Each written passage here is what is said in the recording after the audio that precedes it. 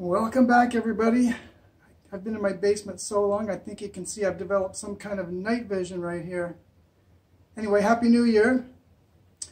It's that time of year when I take marks from those students that have too many and give them to those that don't have enough, which is why they call me Robin Hood. Although they spelt it wrong, it should be R-O-B-B-I-N apostrophe with the G where the apostrophe goes. By the way, I don't believe in making New Year's resolutions because I figured they just go in one year and out the other, if you catch my drift. And as you can probably see here, I've also been making tights cool since 1261. Some centuries I have more luck with the men than I do with the women, and vice versa. How many years has it been since 1261? You got it, 740.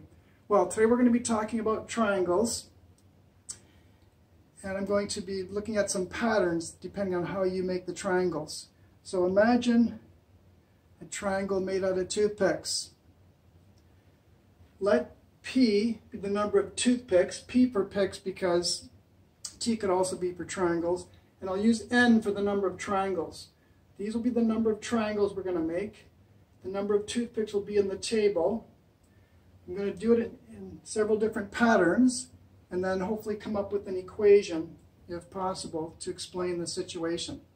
So let's say the first pattern is that the triangles are all separate. Just make a whole bunch of them. So to make one triangle, it would take 3 toothpicks, then 6, 9, 12, 15, 18, and 21.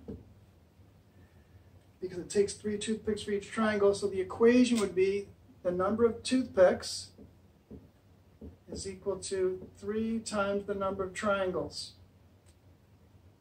But what if I put them in a row? For example, I start with this one, but then I add this one, and I'm just going to continue down the line, like this diagram shows right here. Well, it still takes 3 for the first triangle, but then only takes 2 more for the second one, and 2 more from then on. So these would be the numbers. And the number of toothpicks required would be, if you can see the pattern, 2 times the number plus 1. So for example, if I wanted to make 4 triangles, 2 times 4 is 8 plus 1 is 9. So it confirms that.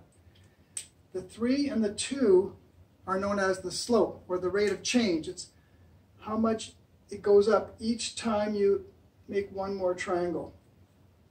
Now what if I made them in a circle? So I start off in a line, but then I continue around like that. Well, it's very similar at the beginning.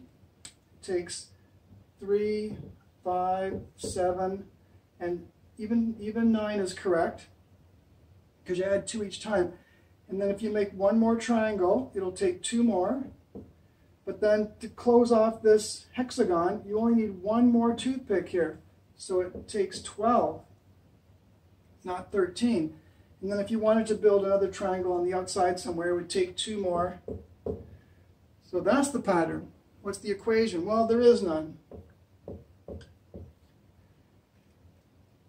Because the pattern breaks down right between here and here. Can you think of a way of making triangles with even fewer toothpicks? Does anything come to mind?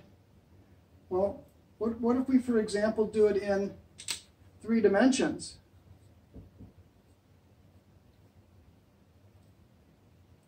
Could we reduce the number of toothpicks? Let's have a look. So let's say I take these 3 and then I add 2 on some crazy angle like this. I could make a second triangle with 2 more. And then if I put another toothpick between the 2 fingers on each hand, how many extra triangles would I make? Well, I'd make 2 more. So in that way I can actually use fewer toothpicks. The first one would be 3. Second one would still be 5. But then after that, if I add those 2 toothpicks I was talking about, and then the third one, I could make 2 more triangles. So it only takes 6 toothpicks to make 2 more triangles. It's like this tetrahedron here. 6 toothpicks, 3 triangles, 4 triangles, what am I saying? So that would be here actually. And you make 3 and 4 at the same time, so those are both 6. If I was to add 2 more toothpicks to make another triangle, I could do it something like this on any angle I want. So it would take 2 more, or a total of 8, to make 5 triangles. And then if I, once again, put a toothpick between the 2 fingers on each hand, I would make 2 more triangles. So it would take 10, I should say 9. It would take 9 to make 6 and 7 triangles. It'd be kind of like this. Now I apologize that my toothpicks aren't all the same, but I get this situation right here. That's a total of 9 toothpicks. And what's the equation for that? Well, once again, there's none. Because there's no equation, no linear equation. There is a pattern of sorts, same with here, but there's no equation. Okay, give that some thought. Thanks for coming. Please comment, share, subscribe. Let everybody know about my channel. Thank you very much. Happy New Year again.